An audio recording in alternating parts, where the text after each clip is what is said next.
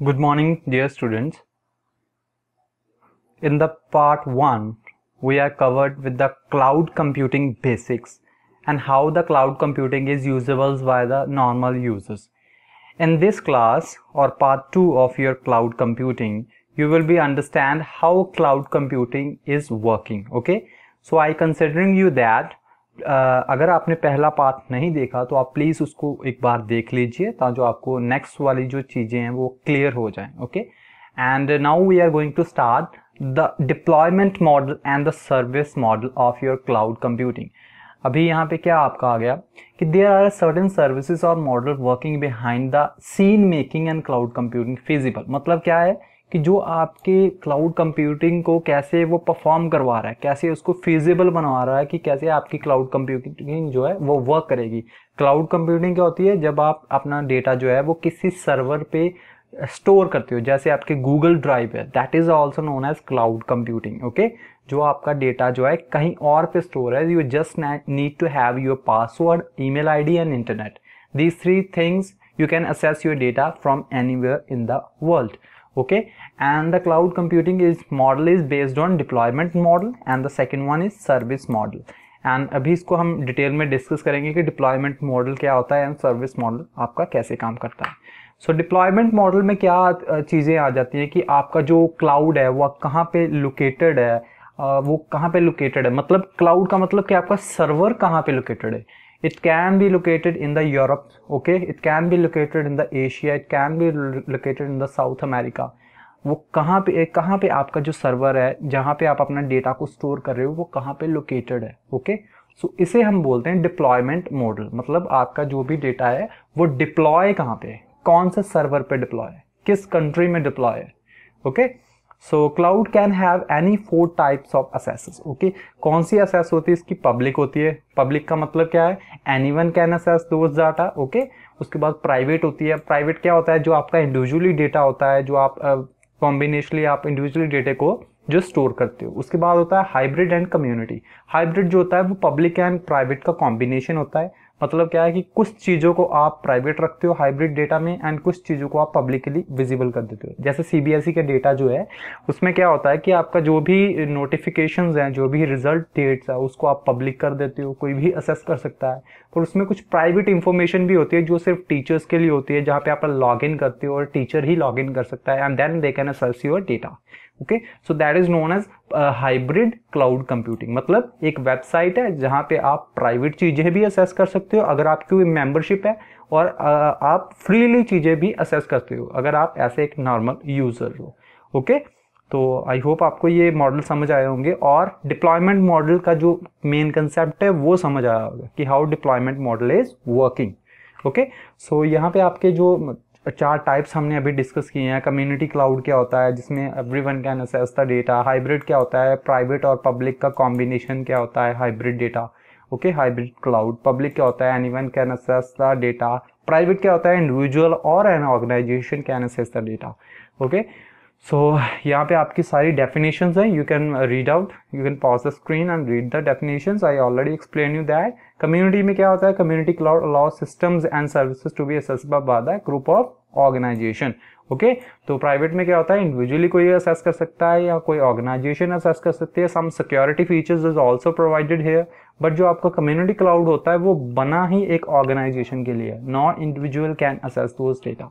Okay, it's arrange for the group of organisation. जैसे James की सारी ब्रांचेस जो हैं वो एक कम्युनिटी क्लाउड बना रही हैं, तो उसमें जेम्स की जितनी भी ब्रांचेस हैं उन सारा का डेटा जेम्स का ही, सिर्फ जेम्स की ब्रांचेस का डेटा कम्युनिटी क्लाउड में इंक्लूडेड होगा. ओके, एंड प्राइवेट क्लाउड में क्या इंक्लूडेड होगा? जैसे आपकी एक कंपनी और आपकी जो भी ऑर्गेनाइजेशन है उसका सारा डेटा जो है वो प्राइवेटली एक क्लाउड में स्टोर है. ओके, आपके एम्प्लॉयज उसको असेस कर सकते हैं इंडिविजुअली.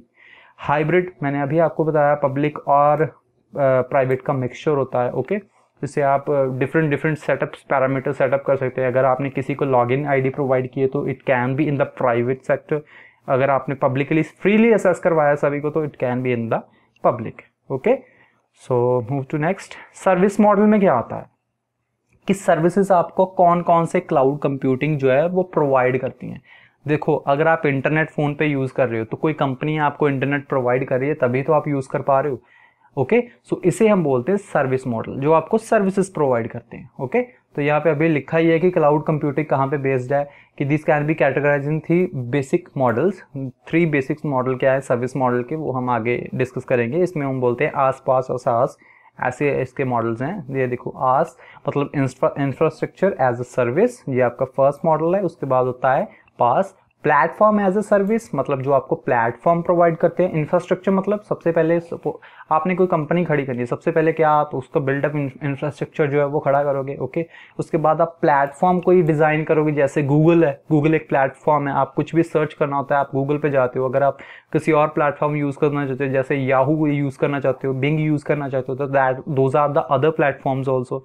ओके, उसके बाद है जो सॉफ्टवेयर एज ए सर्विस, मतलब जो आपको सॉफ्टवेयर की सर्विस प्रोवाइड करता है। ये तीनों आपके क्या है, सर्विसेज मॉडल के डिप्लॉयमेंट मॉडल है। ओके, वो आपको अभी 1 बाय 1 डिटेल में समझाए जाएंगे। इंफ्रास्ट्रक्चर एज अ सर्विस, इसका मतलब क्या है? सबसे पहले क्या है कि आपको जो इंफ्रास्ट्रक्चर प्रोवाइड करता है, I is the delivery of technology infrastructure as on demand sealable services. As provide access to fundamental resources such as physical machines, virtual machines and virtual storage. Virtual मतलब जो आपको visible नहीं है पर वो exist करती हैं। Okay, those are on the cloud storage। जैसे आपके Google Drive जो है वो एक क्या है, वर्चुअल स्टोरेज डिवाइस है।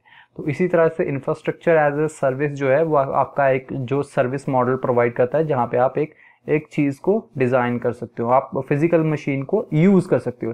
जैसे अगर आपके कंप्यूटर में MS ऑफिस इंस्टॉल नहीं है, तो आपने MS वर्ड में कोई काम करना है, तो आप क्या सर्च करोगे, MS वर्ड ऑनलाइन, तो वो क्या है, आपको इंटरनेट पे ही ऑनलाइन आपको मिल जाएगा। ओके, वो सॉफ्टवेयर अगर आपके वो इंस्टॉल नहीं है लैपटॉप या आपके कंप्यूटर में, तो you can access online also. So this is known as infrastructure as a service. Next इस आज कौन कौन सी कंपनी आपको प्रोवाइड करती है, ये उन कंपनीज के नेम्स हैं कि जो आपको इंफ्रास्ट्रक्चर एज ए प्रोवाइड करते हैं। अगर आप अपनी कोई कंपनी खोलना चाहते हो, ऑर्गेनाइजेशन ओपन करना चाहते हो, तो आप इन सारी कंपनी से कांटेक्ट कर सकते हो। ये आपको फ्रीली या पेड जो आपकी इंफ्रास्ट्रक्चर है वो आपको कंस्ट्रक्ट करके देंगे। ठीक है, ये आपकी कुछ कंपनी, एंटिटी कम्युनिकेशंस। ओके, तो उसके बाद प्लेटफॉर्म एज अ सर्विस, मतलब एक प्लेटफॉर्म आपको देते हैं कि हाँ कोई भी, जैसे सॉफ्टवेयर होता है ना, आपकी कंप्यूटर में सॉफ्टवेयर इंस्टॉल है, वो एक प्लेटफॉर्म है। इसी तरह से आपका इंटरनेट पे भी बहुत सारे प्लेटफॉर्म जो है ना वो अवेलेबल हैं। ठीक है, प्लेटफॉर्म मतलब जहाँ पे आप जाके काम कर रहे हो, जैसे CBSE की वेबसाइट है, वो क्या है, एक प्लेटफॉर्म है। आप वहाँ पे रिजल्ट जाके देखते हो, तो वो क्या है, आपकी वो प्लेटफॉर्म रिक्वायर्ड सर्विसेज है। ओके, तो provides all the facility required to support complete life cycle of building and delivering web application and services entirely from the internet. जो आपका पास है वो इंटरनेट पे बेस्ड सर्विसेज सारी प्रोवाइड आपको करवाता है। ओके, तो यहाँ पे आपका जितना भी प्लेटफॉर्म एज अ सर्विस का है वो एक्सप्लेन हो चुका है। ओके, नेक्स्ट वन जो पास की एग्जांपल्स हैं, ये एक बार आप देख लेना। अमेजन वेब सर्विसेज आपको एक प्लेटफॉर्म प्रोवाइड करता है, एक सॉफ्टवेयर प्रोवाइड करता है, जहाँ पे आप अपने ट्रांजैक्शंस कर सकते हो।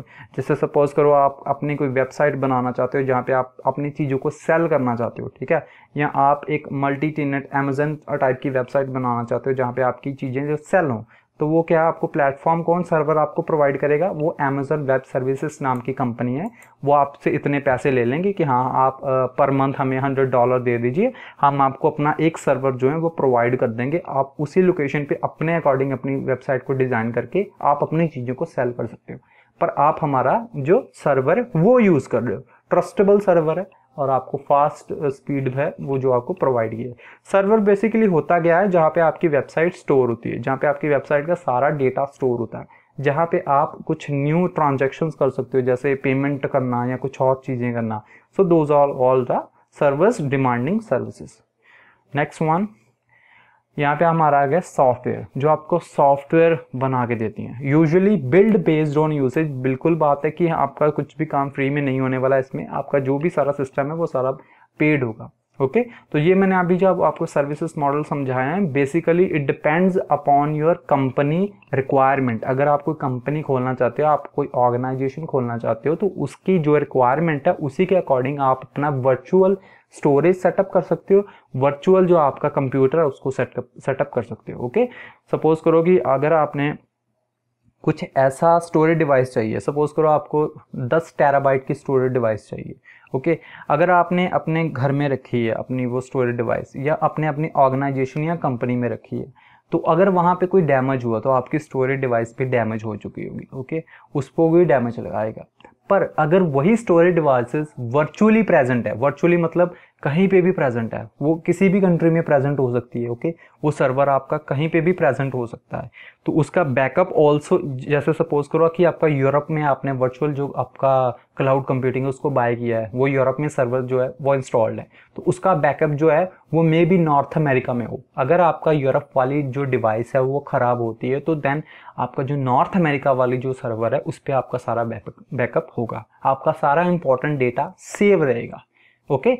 सो data is a new oil, that is a coat कि आपका डेटा जो है ना वो बहुत ज़्यादा कीमती है आज की डेट में। आपके डेटे के अकॉर्डिंग ही आपको सारा ट्रेस किया जाता है, आपकी डिमांडिंग, आपके लाइक्स डिसलाइक, आपको किस चीज़ों में इंटरेस्ट है, आपका किस चीज़ों में नहीं इंटरेस्ट, ये सारा कुछ देख के ही आपको चीज़ें सेल की जाती हैं।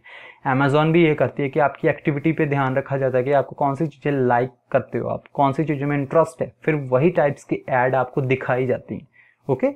सो ऐसे आपका जो डेटा है वो बहुत इंपॉर्टेंट होता है कंपनीज के पॉइंट ऑफ व्यू से, ओके।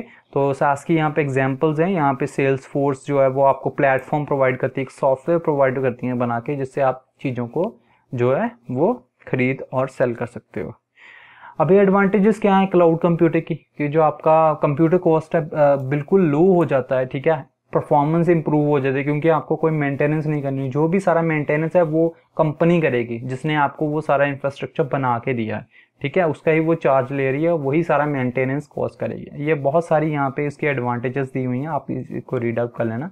अभी अनलिमिटेड स्टोरेज कैपेसिटी बिल्कुल ठीक है, अगर आप $100 या $200 पर मंथ पे कर रहे हो अपनी कंपनी के लिए स्टोरेज के लिए, तो आपका जो भी डेटा स्टोरेज डिवाइसेस है वो अनलिमिटेड आपको मिल रहा है, तो आप उस पर जितना मर्जी डेटा स्टोर कर सकते हो।